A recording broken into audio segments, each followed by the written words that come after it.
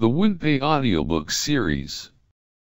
Coiling Dragon, a.k.a. Panlong, by I Eat Tomatoes.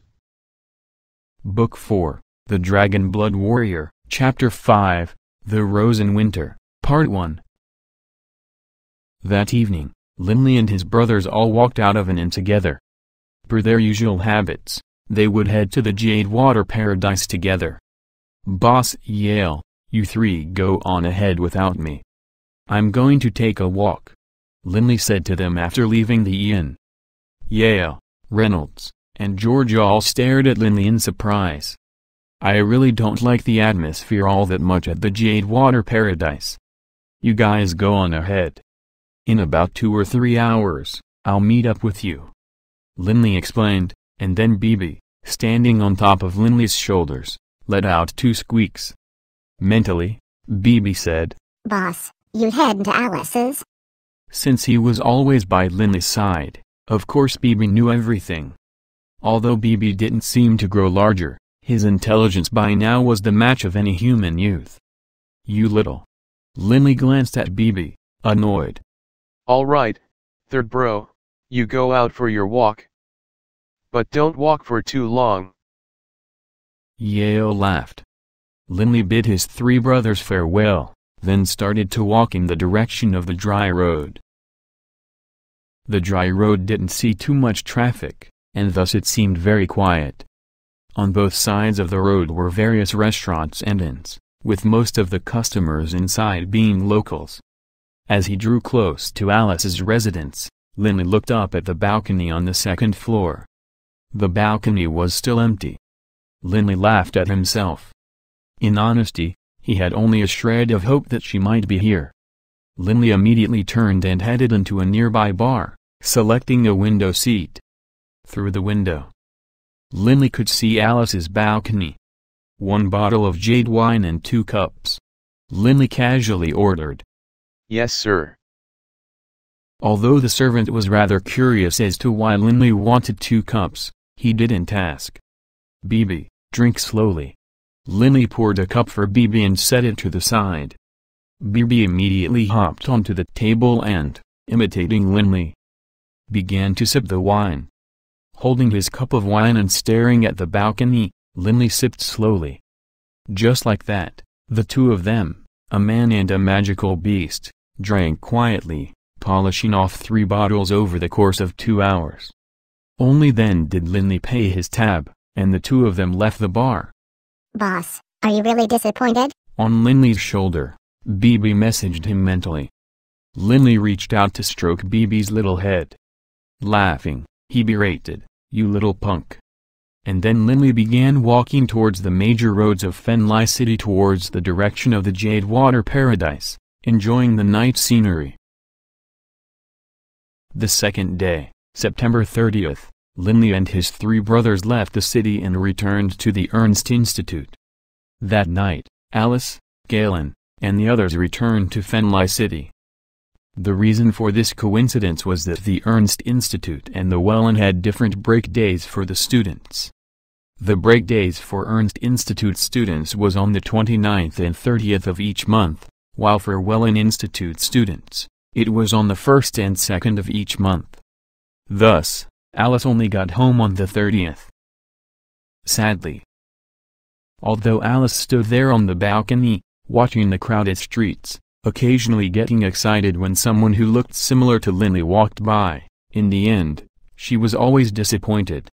The afternoon of October 2nd, she had no choice but to return to school. October 29th, Linley once again went into town to deliver 3 more stone sculptures.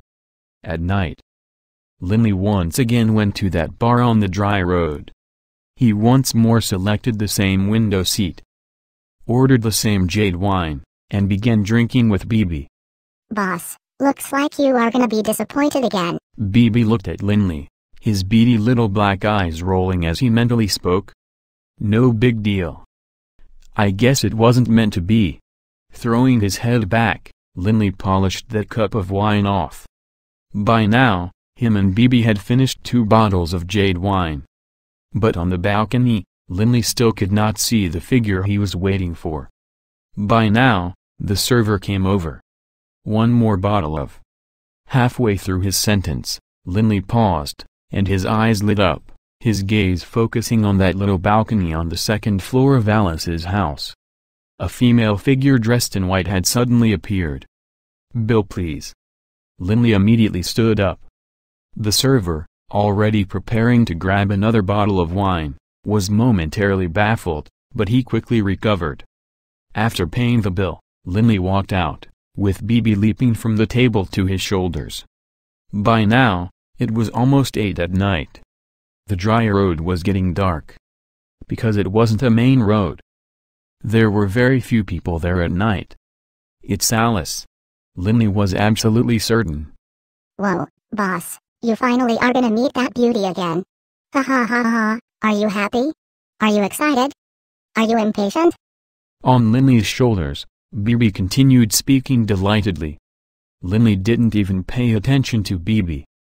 Quite agilely, he flipped over Alice's wall, and with a push of his hands, he transformed into a black blur, landing directly onto the balcony. Alice had been watching Linley make his way over to her past the wall this entire time. "Big brother Linley." Alice immediately recognized him. Her heart rate immediately sped up and nervous, her face turned red as well. But in her heart, she was filled with joy. Last time, she hadn't managed to catch Linley. Upon returning to the Wellen Institute, she had asked around and found out that the Ernst Institute's vacation days were on the 29th and the 30th. Thus, Alice had skipped class and come home 2 days early. "Big brother Linley, what a coincidence," Alice said with a smile. Linley was briefly stunned. "Alice, yeah, what a coincidence." Alice couldn't help but laugh, before she recovered and immediately tugged Linley to sit down. "Quick, sit down, don't let anyone see you." Linley sat down.